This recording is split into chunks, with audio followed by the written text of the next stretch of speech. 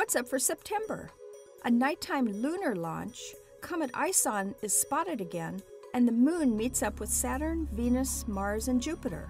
Hello and welcome. I'm Jane Houston Jones from NASA's Jet Propulsion Laboratory in Pasadena, California.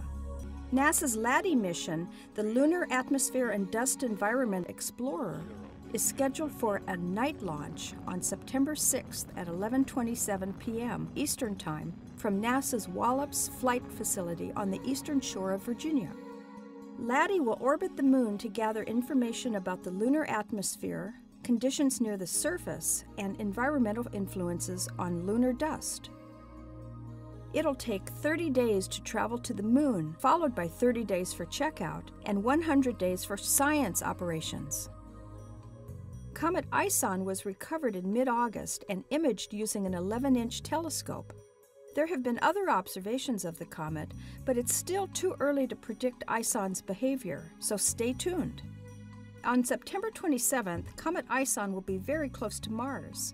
The comet is coming directly over Mars in its orbit.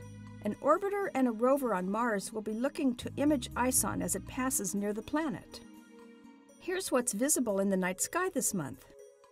You can find Mars and Jupiter in the eastern dawn sky. On September 1st, 2nd, and 3rd, the Moon can be found near Jupiter and Mars. On the 7th and 8th, the Moon pairs up with Saturn and Venus in the southwest sky just after sunset. And on September 16th, Venus is directly below Saturn. Early next month, NASA's Juno spacecraft will perform a close flyby of Earth on October 9th, stealing a tiny bit of Earth's orbital momentum to get the boost it needs to reach Jupiter in 2016. Juno may be visible with binoculars to observers near Cape Town, South Africa. You can read about all of NASA's missions, including LADEE and Juno, at www.nasa.gov.